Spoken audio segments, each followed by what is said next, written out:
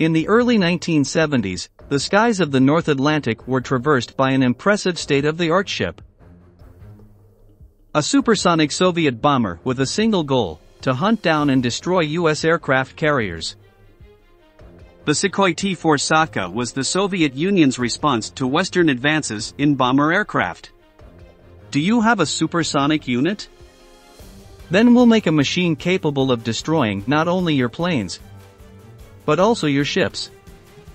The prognosis was not at all favorable for NATO. The problem is that the prototype never left the testing stage.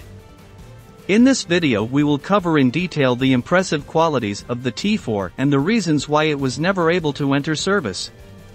How did one of the most impressive machines built by the Kremlin end up being a museum piece? We'll tell you all about it in this new installment of Military Aviation. The fierce technological competition that took place during the Cold War pushed the military powers to constantly innovate, but also to invest a large part of their resources in espionage. You have to be aware of what happens on the other side. In the late 1960s, Soviet leaders received some discouraging news. The United States had a new supersonic ship that completely surpassed all its units: the XB-70 Valkyrie.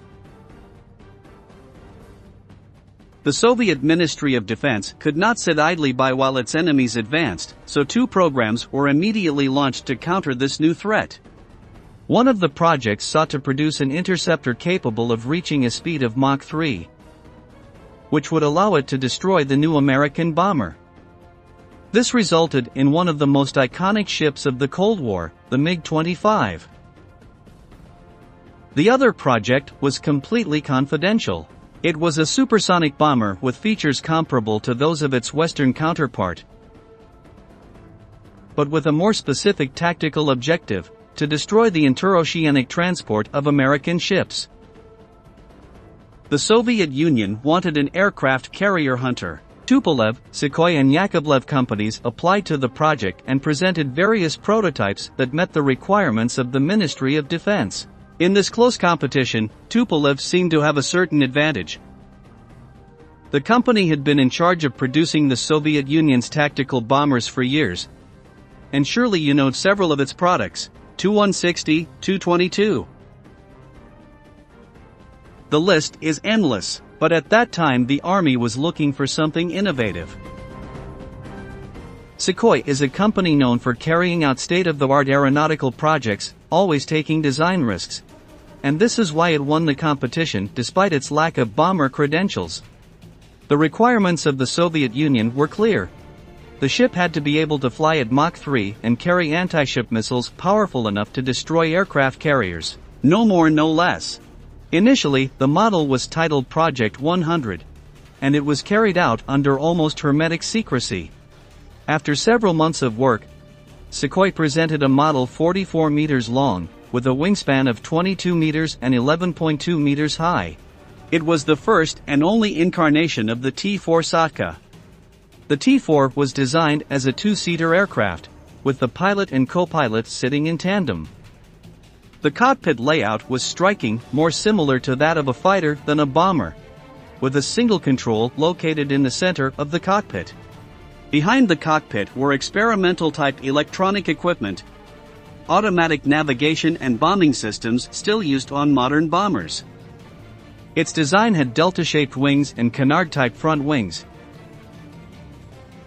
designed to improve stability at low speeds and at the time of final approach to the runway during descent. This beast would be powered by 4 large thrust turbojets installed together under the center fuselage of the ship. This same engine would later be used in the Tu-160, a model that became the standard for Soviet bombers. When flying at Mach 3, the same rules do not apply as in conventional flights. Aluminum is not able to resist the heat generated by the impressive speed. Options had to be found to build an airframe that could withstand these extreme conditions. Do you remember that we talked about the experimental eagerness that Sukhoi always showed? Well, that was part of the problem. The prototype was built with extremely expensive experimental materials such as titanium and stainless steel. Everything was joined with a special welding system that did not allow seeing the joints or rivets, which would allow air to penetrate efficiently. The T-4 was the first Russian aircraft to implement the digital fly-by-wire command system. Today that system is considered the norm for the manufacture of fighter and commercial transport aircraft, but at the time it was a novelty.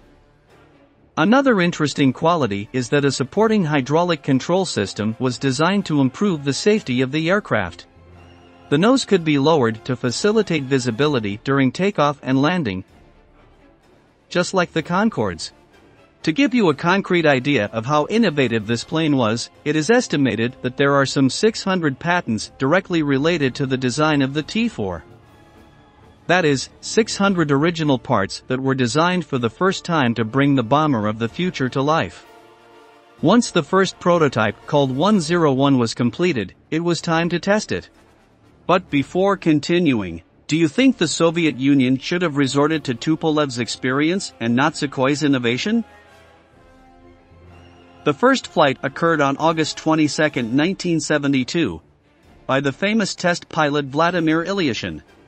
What seemed like a simple trial lasted for 2 years, until January 1974. In that period the T-4 flew only 10 times, with a total of 10 hours and 20 minutes of tests. It is believed to have reached Mach 1.3 supersonic speed at an altitude of 12,000 meters, using 4 Kolsov RD-36-41 engines. The project stipulated reaching a speed of Mach 3 but was cancelled before achieving full performance of the ship. But why did the Soviet Union put an end to one of its most ambitious projects? Basically, it was a prototype that used elements that were too expensive. The body was mostly titanium, and this was an unprecedented expense for a bomber, making mass production impossible. Another reason was the advancement of intercontinental ballistic missiles such as the R-36M, which have greater precision and capacity than the T-4 bomber could provide, and all at an infinitely lower operating cost. All this put an end to the project. Only one T-4 survived to this day, Test Aircraft 101. It is currently on display at the Central Museum of the Russian Air Force in Menino, a few kilometers from Moscow. If one day you find yourself visiting the Russian capital, you can see in person this ambitious project that promised to be the fear of aircraft carriers, but ended up gathering dust in the corridors of a museum. If you like this content, we invite you to subscribe to the channel and activate notifications. In the pinned comment and description you can also find links to other videos. Thank you for joining us until the end, and we'll meet again in the next deliveries of military aviation.